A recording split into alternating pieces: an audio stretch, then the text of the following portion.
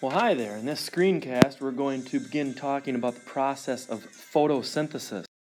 And just getting done talking about another major pathway in living things, in cell respiration, photosynthesis is really kind of the biochemical opposite, where in photosynthesis we're going to make organic compounds from light and from compounds in the air.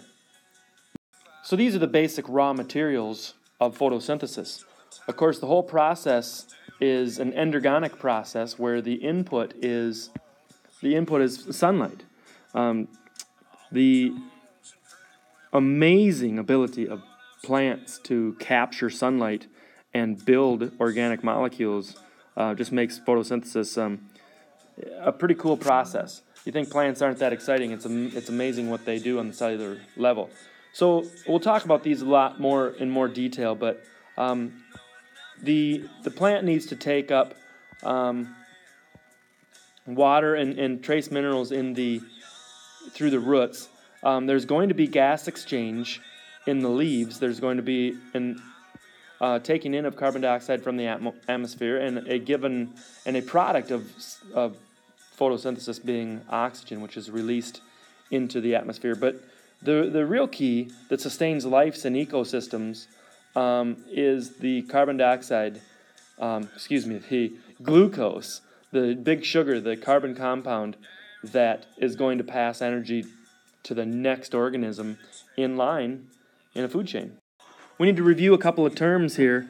Remember that from chapter 2, early on, talking about biochemistry and the physical natures of life, all energy, organisms and living things need a constant input of energy. And there's two main ways of doing that, really main ways that we focus on. There's kind of a third, but things are either heterotrophs, which is mostly the animal kingdom, including you and I, and there's autotrophs, things that are able to make their own molecules. And really, they aren't all photosynthetic autotrophs. There are some that can make some from chemicals, make energy from chemicals in the environment. But heterotroph, hetero means other, and troph means to eat or to feed. And so heterotrophs get their energy, their food, from other organisms. They get their organic molecules from other organisms. So they're consumers. Autotrophs literally means self-feeder or self-eater. And they produce their own energy by converting, here in the case of plants, converting sunlight energy to organic molecules, using that to energize the building of organic molecules, things that are carbon, hydrogen, and oxygen based, really carbon molecules. And of course, the carbon base originates in the carbon dioxide. So if we look at how these things are related, again, the processes, the one on the top should look very familiar to you. Of course, that's cell respiration. And the photosynthetic process, this pathway is symbolized or signified by the chemical reaction that's on the bottom of the screen, where we take carbon dioxide, a product of cell respiration, with water, also a product of cellular respiration, and using light to energize this with enzymes present to produce glucose and oxygen. So you can see that these are energetically, they are biochemical opposites of one another. Cell respiration is an exergonic process where we oxidize the glucose molecule. And it's an endergonic, of course, input of light energy, but it's an endergonic process where there's a reduction of carbon dioxide to glucose. So the question is, where is the ATP? Where is the ATP that's involved here in photosynthesis? That is why all organisms, to do work, cells need cellular respiration. Even plants can't get it done alone just by the process of photosynthesis. Photosynthesis is not in the business of making ATP for cellular work. It's in the business of harnessing light energy to build organic compounds. So again, you want to review being able to follow the redox reaction in photosynthesis. On the bottom of the screen, we've got the redox reactions involved in cell respiration. And here again, you can see that they are the biochemical opposites in photosynthesis, where carbon dioxide is, we have the reduction to glucose and the oxidation of water to oxygen. So if we take these and look at the needs of a plant, look at the needs of autotrophs, they need to do these items. They need to collect light energy, be able to absorb it, so that they can transfer it to chemical energy. Once again, they need to transfer this to carbon compounds that they're going to build in the leaf tissues. They need to be able to store the energy. They must be able to store it to harness it later. They need the building block atoms. This is where especially the main ones of carbon dioxide and water come into play. And of course, they need to produce all organic molecules that are needed for growth. So all of the ones that we've talked about so far: carbohydrates, proteins, lipids, and nucleic acids. We've already looked at this at the beginning of the screencast, that obtaining the raw materials, we need to know a little bit about the plant structure in order to do that. Actually, the plant structure, morphology of a plant, which is really the anatomy of plants, is something that's not a big highlight in AP Bio. But we do need to know some of it to be able to talk about how they obtain their raw materials. So they obtain the sunlight, which you've probably guessed, through the leaves. And there's many specializations of leaves that try to utilize the best method they can in their environment for collecting that solar energy. Carbon dioxide is exchanged through what are called stomates. Stomates are typically on the underside of a leaf, and these are literally openings. I mean, a stomate is an opening or a hole in the underside of the leaf, and that allows for carbon dioxide and oxygen exchange. Water is taken up through the roots. Really minimal, if any, would be taken through any of the other tissues of the plant, but taken up through the roots, along with some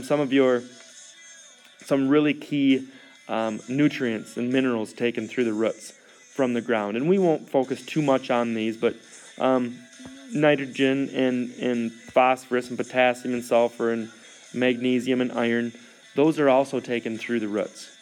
So anatomically, this is a really important structure in plants, the stomate.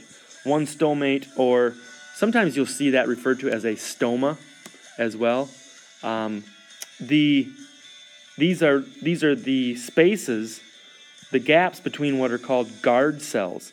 So the guard cells are here. You can see them. They're look brown here in this actual photomicrograph of this. But there's for gas exchange there. You can see that water will be lost. When a plant is going to dry out, it becomes dehydrated, it wilts, we say. It's because it loses water from the tissues. And really it happens in the leaves of the tissue, not so much as if it leaches out of the root so much. But water can leave the leaf. See what I did there? Leave the leaf. Get it? Pretty funny. And it takes in, this is where carbon dioxide for the process of photosynthesis enters. The plant can also lose oxygen or release oxygen through those stomates. So you can take a look, take a pause here. We won't need to know all of these layers here. We talked about the spongy mesophyll layer here where all the air spaces are, and that would be here as well. We talked about that in the photosynthesis lab when we were doing the disc lab. But you want to take a look at this and be comfortable with relating the air spaces and the guard cells and the stomata to the process of photosynthesis, especially with gas exchange. This process of transpiration we'll look at kind of the next unit. We'll look at transpiration is the water loss and water movement through through a plant. And we'll look more closely at that when we talk about the movement of substances into and out of cells. So here's the underside of some leaves, some microscope views.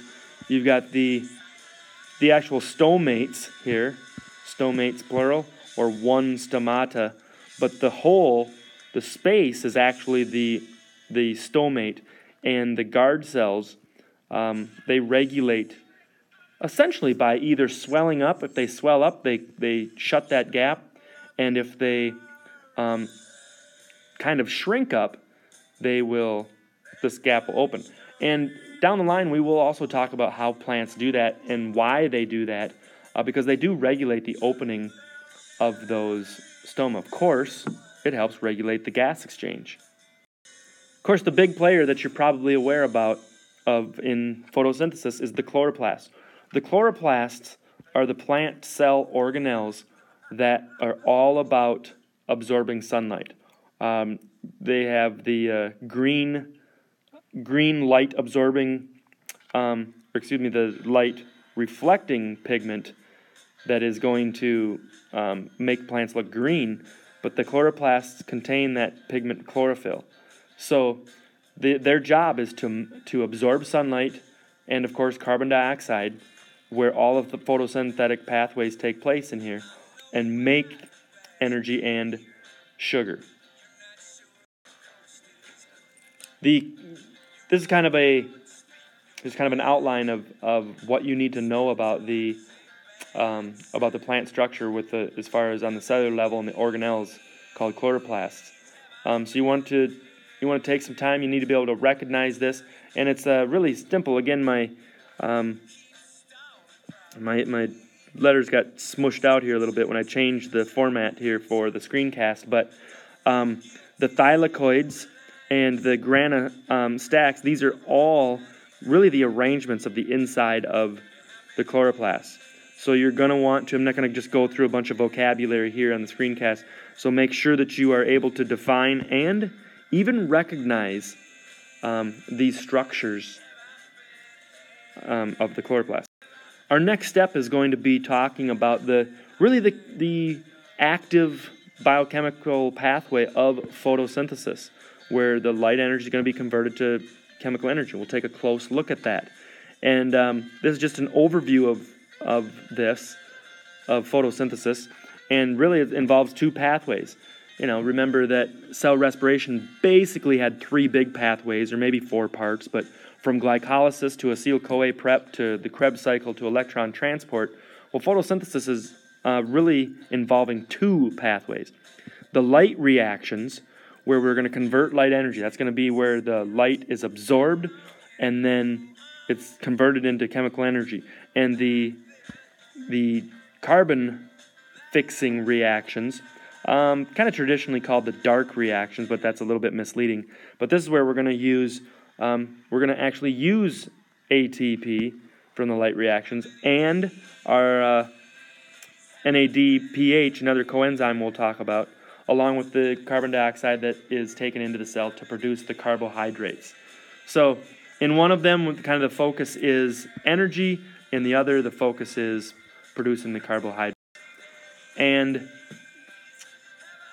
kind of stay tuned for next, where we'll dive into these things a little bit more. You should be familiar with really kind of the overall process after this screencast, really what the raw materials and the products are of photosynthesis. And we will look at the pathway more closely in future screencasts.